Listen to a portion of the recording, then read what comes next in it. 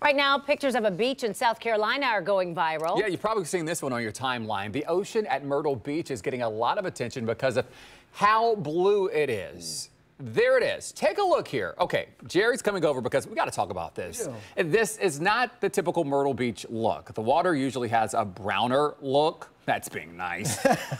Tonight, scientists say the ocean has been quiet, meaning the Atlantic hasn't seen as many tropical depressions or storms. They say this helps the ocean have a more natural color closer to blue. That is true, because my sister was just there for her birthday weekend. She told us, we're going to Dirty Myrtle. We're going to Dirty Myrtle. And it's not so dirty. And the water is blue in the pictures. So it's verified. It was beautiful. That it is actually I can Myrtle Beach. verify. I've seen a picture. I was trying to find it, but I can't go back far enough. But yeah, typically, Dirty Myrtle is not dirty right now. We're saying typically Clearwater Beach, you could probably see water like that, but not Southern on Florida, Gulf Coast, but it's unusual. But there probably is some truth to that, of course. Any one of those storms, whether it doesn't have to be a hurricane, just a tropical storm, it mixes things up. That causes some sediment on the bottom and just some particulates in the water. But obviously that's not the case, so get down there and enjoy it. So interesting. Chamber of Commerce is loving. Yes, they're having a good effect. They might take all their advertising pictures now. Yes, do that. But know, as we do, that it's not always like that. Right.